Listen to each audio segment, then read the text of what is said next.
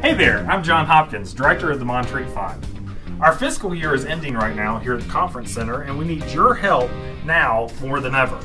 What does the Montreat Fund do? A ton of things, really, and more than you might expect. Let's take a look at a few of them.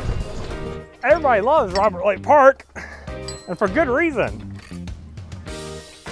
Summer clubs, churches, families, they all use it year-round.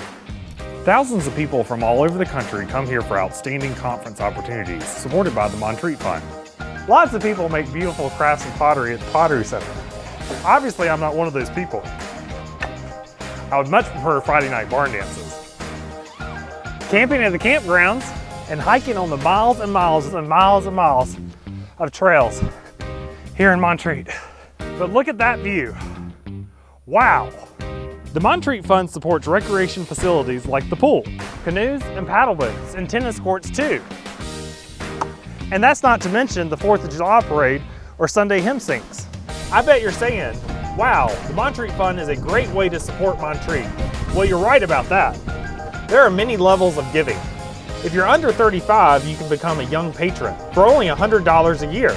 That's what, like $2 a week? You can handle that.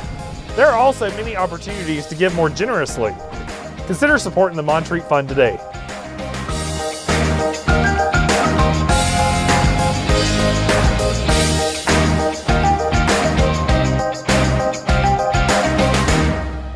Hey there, I'm John Hopkins. Why are you laughing at me?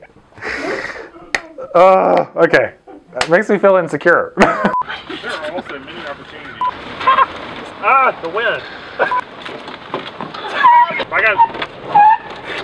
Lots of people make beautiful crafts and pottery at the